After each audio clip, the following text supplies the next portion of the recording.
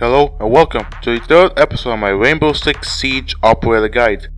In this episode, we'll be covering our second female operator, Monica Weiss, aka IQ.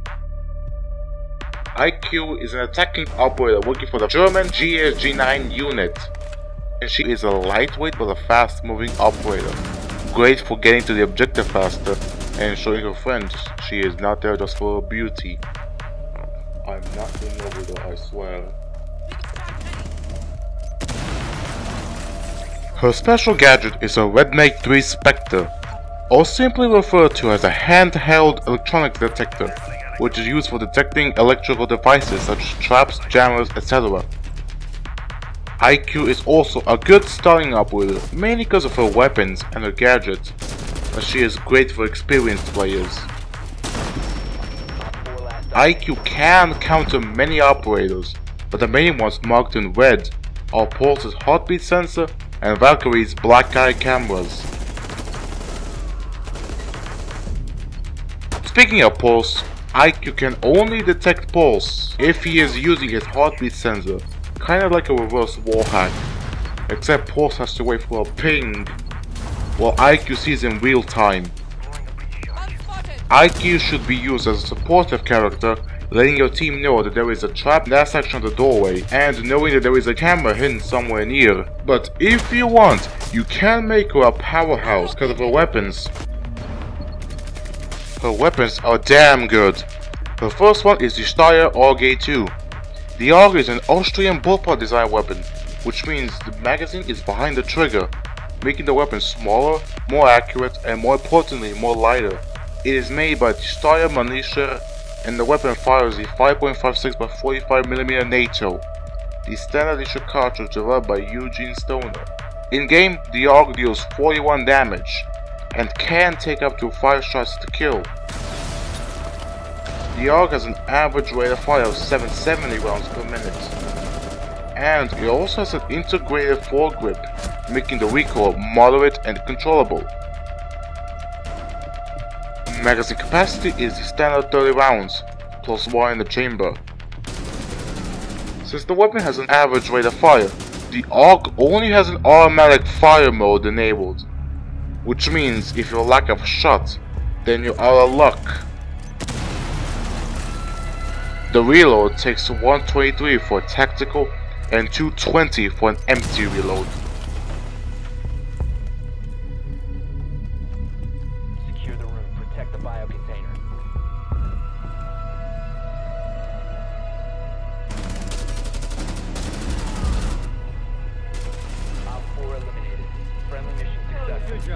Attachments are listed.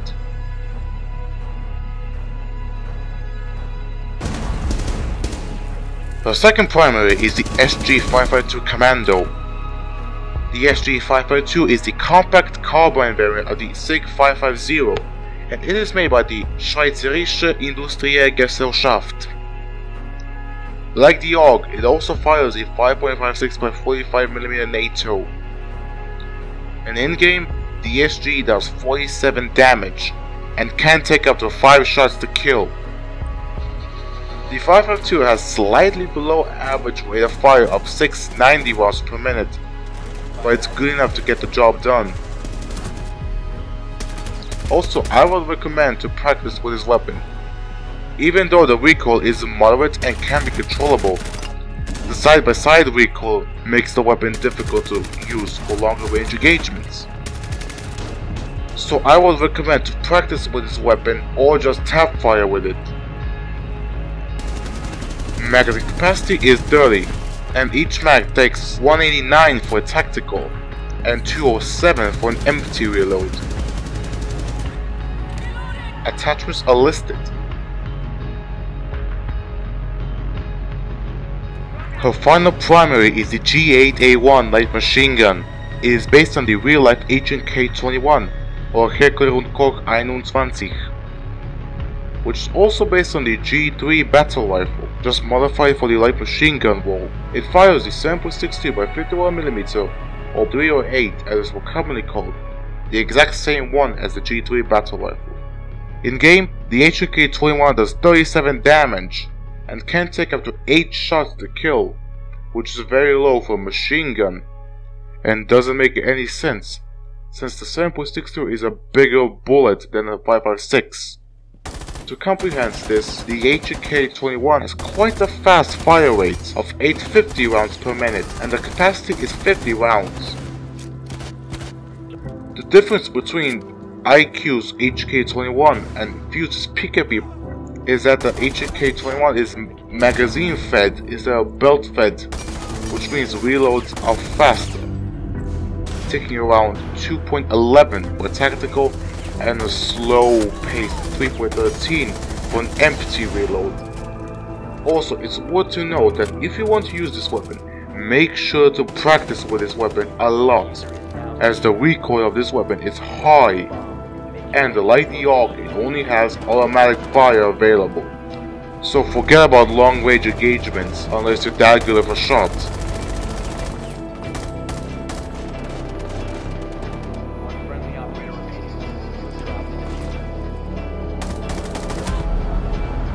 Attachments are listed.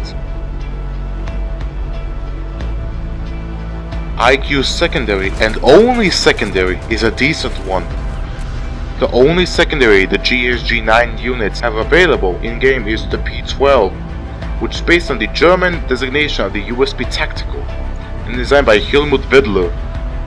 It fires a 45 ACP round, and in-game it does 45 damage, and takes up to 5 shots to kill. Magazine capacity is 15, which is good enough, while the reload takes around 184 for a tactical and 2 seconds for an empty reload.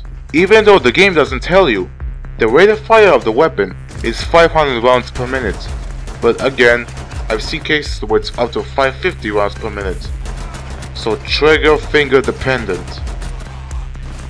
Even though the P12 fires a large pistol caliber, the recoil is easy and manageable.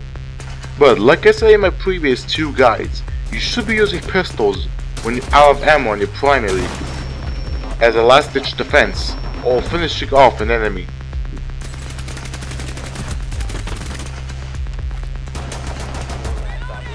And finally, she carries either breaching charges or flashes. Both choices are great, but you should switch them up depending on your team and situation you are. Well, that wraps it off. IQ is overall a great operator and a big counter to some very powerful operators. Her level of importance to a team is 8 out of 10, because she has an electronic detector to detect things like traps, cameras, and etc. And she has powerful weapons like the AUG. And also, do not think you're gonna outsmart her, as she is quite intelligent to do your exams.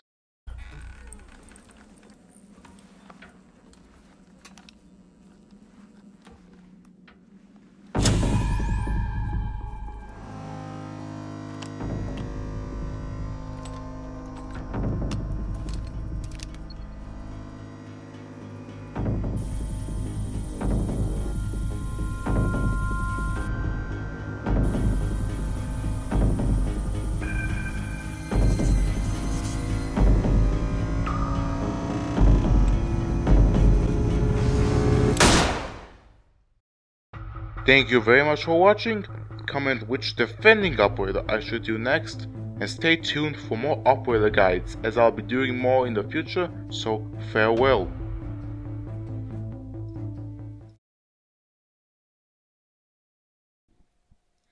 And knowing that there is a camera hidden somewhere near, bravo for me. But if you want to, you can use her, and that didn't come out right, damn it. But if you want, she can be used as, oh, I just did it again. And if you want, she can be great at, god damn it, and if you want, you can make her be good at, oh for f***'s sake.